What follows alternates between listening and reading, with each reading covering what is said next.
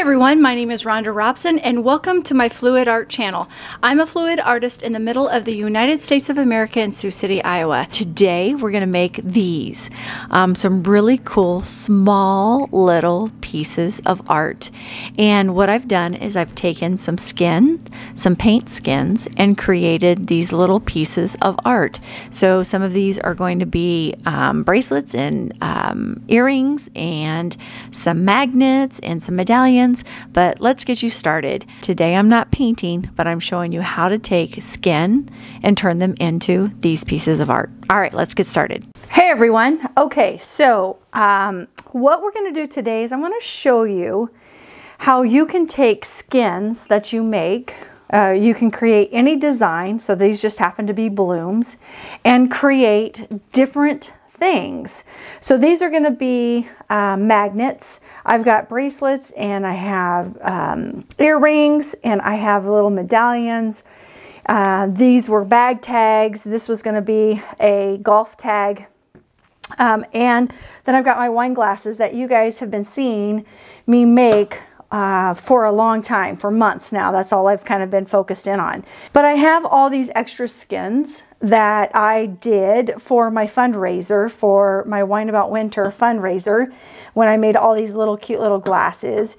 And I have a lot extra over here, plus I have extra pieces, and I'll show you that, from when I cut out the wine glasses that I can make into designs. So I want to kind of talk through that with you and show you how I make these and how easy they actually are to make.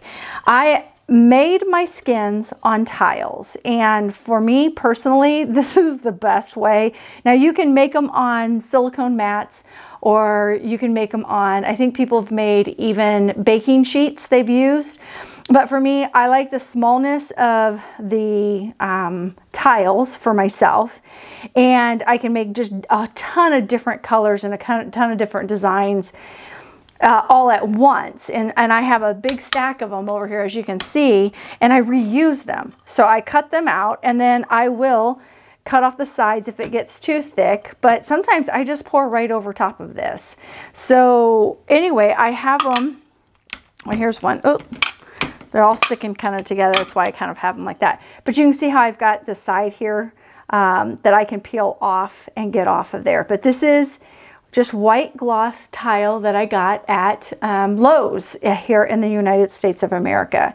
So I'm going to get started to telling you what I can do with skins. So I take a piece of skin, so whatever I have, and the one thing you want to make sure that you do with your skins once you peel them off, and you can peel them off the tile about 24 to 48 hours, you can peel them off. You just use your X-Acto knife, or what is technically called a utility knife.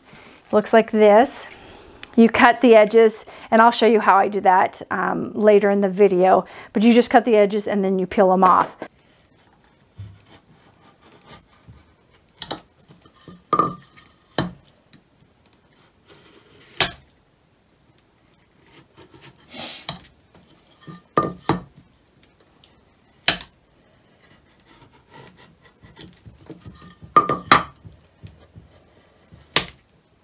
And keep your fingers out of the way of the straight edge or the utility knife, or you could really hurt yourself, and you don't want to do that.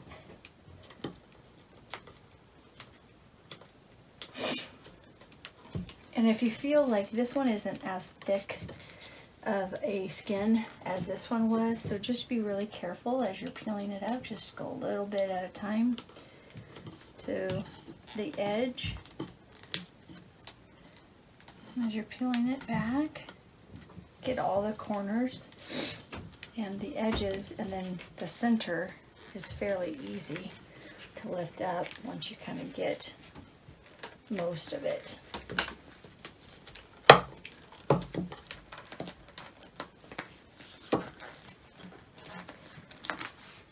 There, see, this one's quite a bit thinner than the other ones. Look at how cool that is. That's going to be super neat. Look at that. Yeah, really cool.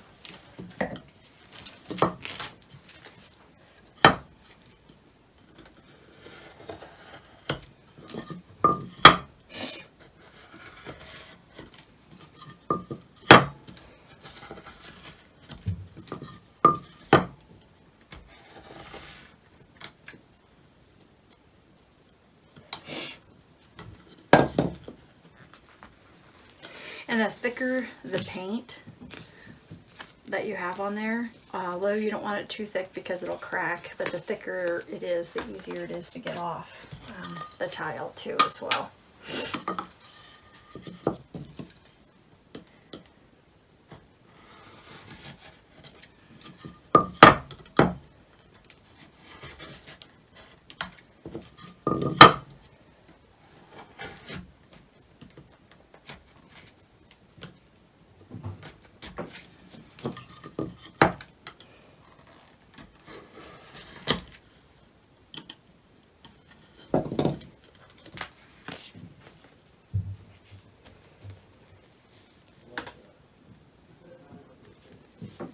The key though is when you do peel them off, you've got to be very careful because the white with the white will stick together. So you've just got to be very careful. For me personally, I use a base paint to help me to make sure that these are thick enough.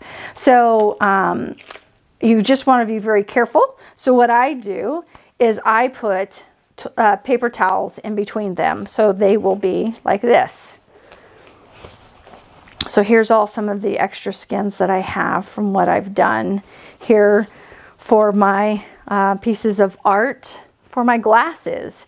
So I'm just going to put the skins off to the side, but I wanted to show you how I do that, and then I just keep them in a pile and I use them when I want to. So you can kind of see that I've got my medallions, and I'm going to show you how I do a medallion. How I glue these on. You can also make little teeny tiny rounds that you can make into bracelets, and then you can also make even smaller ones to make little earrings. And so that's what these are right here. They're just some ones that I've already finished, that I've got some earrings, and then I have these already made right here. This is the bracelet, and they're really easy to make. So I'm going to move these out of the way as well so I can show you how I actually make those. These are already done and ready to go. They had, they've got skins, and I glued them on, and then I put them in these pieces here.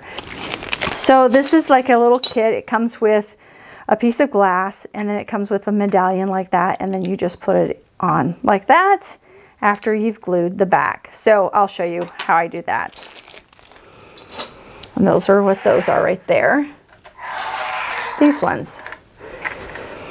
Okay, so let's talk about gluing the glass down on your skin, or even this is a plastic piece, and they have the little film on there, and I take the film off and I glue it down, and then I take this and I make a second one, and I put them back to back, and then there's a tag. Just like I do with my wine glasses, I put one piece on this side and one piece on this side, and then I resin it. So it's the same kind of thing when I use for this. It happens to be golf tags that I'm going to be making, golf bag tags. Or you can put them on your luggage, although these are pretty flimsy. I'm not sure how well they would do when you're traveling in luggage. But anyway, okay, so let's get to how do I put the glass on the skin. So once you figure out what you want, so for me, I kind of take my little glass device and I just kind of go over what am I looking for. Am I looking for more small stuff? Am I looking for the swirls? What am I kind of looking for? And I was kind of thinking through this area right here. I thought would be neat. I wanted to catch some of the blue, some of the green, some of the pink. So I think that area right there. I use two products. This is the one I like the best. I have used the Diamond Glaze. That does work too as well. I just have been working mostly with this Liquitex Gloss Medium, and it just works really nicely. So, and I tend to use this more when I put it actually on the metal, and then I use this when I'm putting the glass on the piece. So I just take this, just a little tiny bit is all you need, and I put it directly on here. You take it and you just press down until it comes out to the sides. You don't want any air bubbles in there. And then you just let it stay overnight. And so once you have that, and I'll show you that later. Okay, now I've got the, there we go, the white on there. Okay, so that's ready to come over here and just dry. But let me show you. I have some of these that are already done. These are for magnets. All of these are going to be magnets. And so I'll show you what I do. So these have dried for 2 days. You can, most of the time it's just overnight, but you can check them to see how long you need them to go. But these are ready for me to cut. So I just take my scissors and I just cut around the sides. Just like that. You don't want to get too far underneath because then you start taking it off and you can see it from the top. Just enough. It doesn't have to be perfect because it doesn't have to look like exact circle, and I'll show you why. Because you're going to be putting them on the back of these. So let me just show you how that works. So I buy these magnets together as a kit. You get this and you get these, and then you just peel this off. And then you just take it and sandwich it together. And there's your magnet. Okay. So on this one, I will take this and I'll actually glue using the diamond glaze. But I use this for that. All right. So I'm going to show you a couple more that I just cut up. Again, it's super slick. You just kind of go around the edges and get all this stuff off, the little small ones. And there's that one. I'll just do a couple more for you.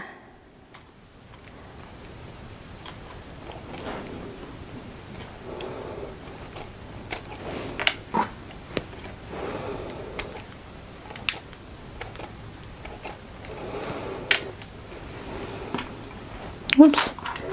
Oops, that's that group. So I usually do, if I'm giving, so here's me, this is mine. I give these away as gifts all the time for staff. I am a nonprofit CEO, and I give them away as staff birthday presents or thank you gifts, or just, I don't know, it just, for me, it's just a nice little thank you for what they're doing for our organization. But I usually make a set of at least 6, some of them. So like this one I thought was pretty cool, so I made a set of 8. But I usually do at least a set of 6. And I've even made, like today I had a staff who is a part-time instructor working for us that is moving, but has been working for the Y for over 15 years. And oh, I guess I didn't tell you that, but I work for the YMCA. And she's been a part of our organization for 15 years. So she's moving to an area where there is a lot of Nebraska fans, and Nebraska is the colors. Actually, that's what this is.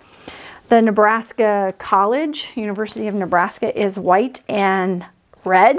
And so I just created a bunch of magnets for her specifically because of the white and the red. And so I was able to give those to her today, and I hope she really liked them. So anyway, well, let's go ahead and do some more of the actual magnets on here. So we got that one done. So here's another one. We just do that, put that on the back.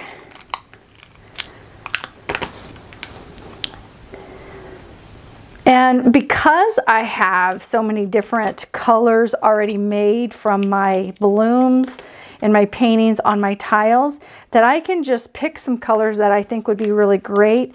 And I always have a few of these kits lying around with some magnets.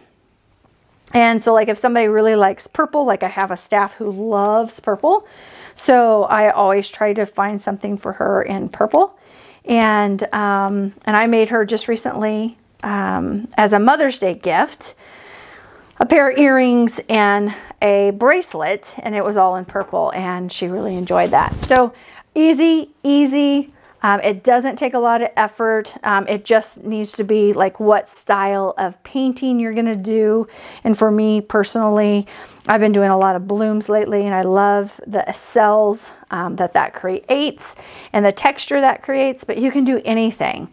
And so you just let it dry, peel it off the tile, let these kind of cure for a couple weeks, maybe a week. You can cut things out fairly quickly on them to do what it is that you want to do, whether it's magnets, whether it's a medallion for a necklace, or like these happen to be, I was thinking about making golf tags with these, but I'm not. So I'll be taking these guys off of here, but you can make those. You can make bracelets, earrings, wine glasses. You can make designs on a painting, just skins. Don't just throw them away. They are plastic and they're gorgeous, and it's amazing how you can take maybe a skin that maybe you didn't like this one I did not like at all, how it turned out, but there was portions of it that I loved, and that's these guys right here.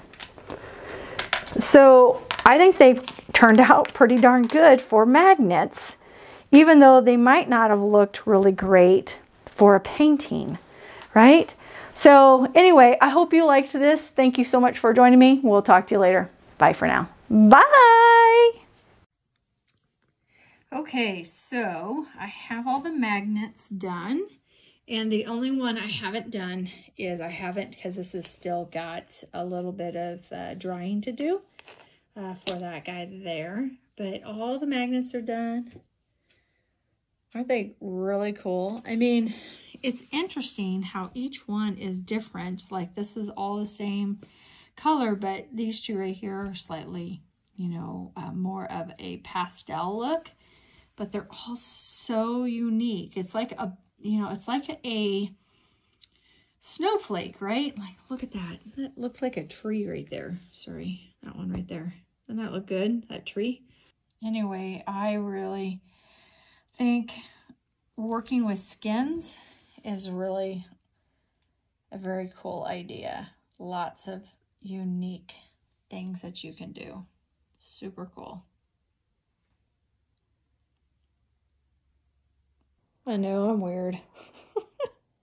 Okay, so to finish this up, I'm gonna cut the skin off of this, and then I am going to glue it to that. So the key to, like I did earlier in the video, is to make sure that you're cutting on the sides and don't get up underneath too much. So just kind of use the glass as a guide as you go around and cutting the skin off, just like that. Then on this one in particular, you're going to want to make sure you know which side you want on the top. Do you want that to be the top, or do you want this to be the top? So let's see. I think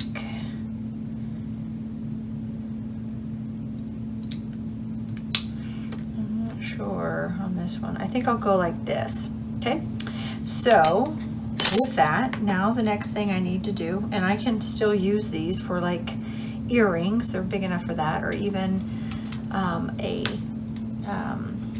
bracelet. So I'm going to put that off to the side, and I'm going to get my diamond glaze.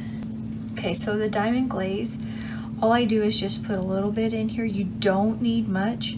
I try to get to the sides a little bit, but it comes out if you get too much. Okay, and then put back that on. So let me get a paper towel,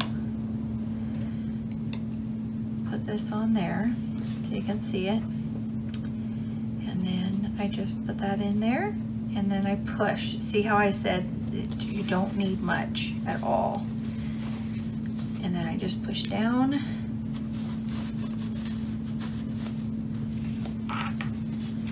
and then I get all of the glue off the sides if it does come out, and there it is. Now there's some on the back, so I just felt that with my finger, so I'm gonna go ahead and, normally I do this with gloves, but I wanted to show you how that looked. So yeah, isn't that pretty? Yeah, and then you can do earrings if you want with it, but I'm gonna leave it on this guy right there in case the glue kind of is attached to the back side. So I'm just gonna move it off to the side over here. All right, and that's it. That's how I do my jewelry. Pretty easy. I get my jewelry on Amazon, and I think there's multiple different places that you can get your jewelry at. So look for what's the best buy and what you're looking for yourself. All right, thanks for watching me. Bye for now. Bye.